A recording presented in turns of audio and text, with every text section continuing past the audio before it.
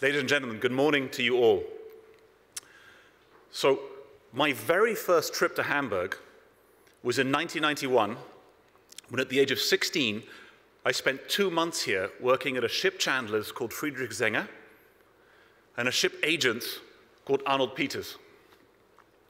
It is therefore a most particular honor for me to address you all here today, as I've felt a very strong emotional bond with Hamburg ever since. So now in the modern world, we're very much in an age of models, computers. I ask you this: can a model evaluate instinct? Can a model detect decency? Now, I'm not saying we don't need models, but a model cannot guide you as to the ability of a ship owner to navigate crises and prosper against all the odds. Perhaps we should not be governed solely by what is possible, but also by what is right. For when the crisis is behind us, we will all be left with the legacy of our behavior during it. Are bridges burnt? Or are bridges built? Friends, as we all know too well in this room, shipping is a business that tends to sound a lot more glamorous than it feels, but feels a lot more stressful than it sounds. And this is particularly true when crisis hits. And as we all know well, there has been no shortage of that these past years. Yet crisis can indeed give birth to opportunity. No crisis endures into perpetuity.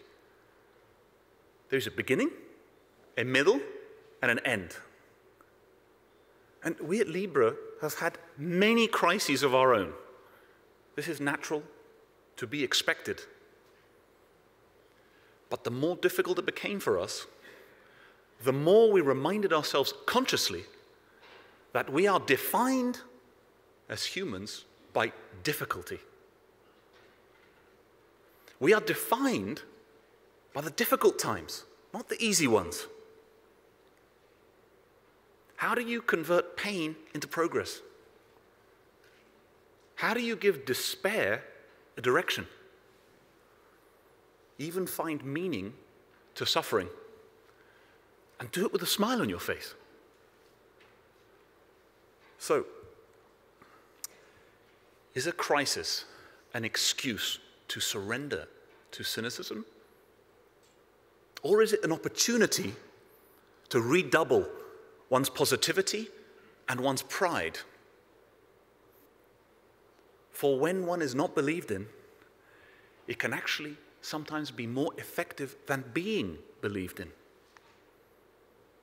Not being believed in can motivate us, fortify us, unite us, and importantly, fuel us. Being believed in creates confidence. But we need both confidence and motive to move forward. Now, at the end of the day, if we are not challenged, we will not change. And in the long run, it is rarely the strongest or the most intelligent who will survive, endure, and prosper. It is the most adaptable. We must change. We must adapt. We must stay ahead of the curve of invention and innovation. And always have the presence of mind to remind ourselves that one does not become strong from winning. Strength comes from adversity, hardship, difficulty. So the starting point when we set up Libra was that it was going to be impossible. And this was purposefully done to ensure and enhance constant mental agility from the very beginning. for we knew this would keep us sharp, flexible, impose impossibility on us daily. We also empowered underdogs with empathy. We gave opportunity to many who lacked it. And then we proceeded to set the bar of expectations on the leadership at the highest levels. At the same time, we've always tried very hard to preserve humility and encourage humanity. Now, crucially, beat the cycle and lose the market.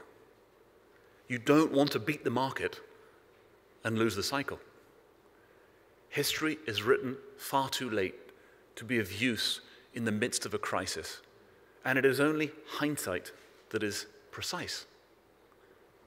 Belief is the beginning of exiting any crisis, being a social crisis in Greece or a shipping crisis.